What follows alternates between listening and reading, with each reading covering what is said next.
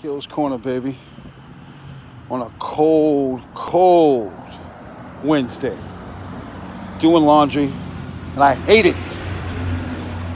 But I need to speak on the Deontay Wilder Fury. I mean, it's really official now that they are not having a rematch.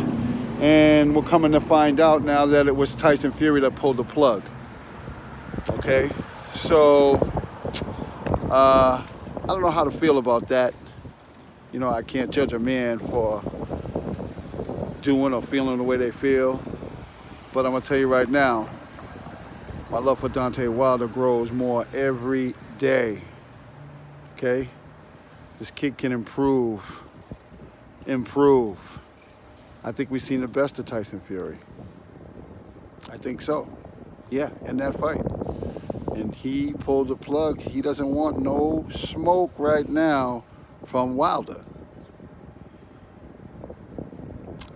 Well, it's too bad for boxing. You know, in this world, you're supposed to look out for yourself, and I guess Tyson Fury's looking out for himself. Hopefully, maybe they will get back in there sooner or later. Deontay, don't sit around. Don't sit around, dude.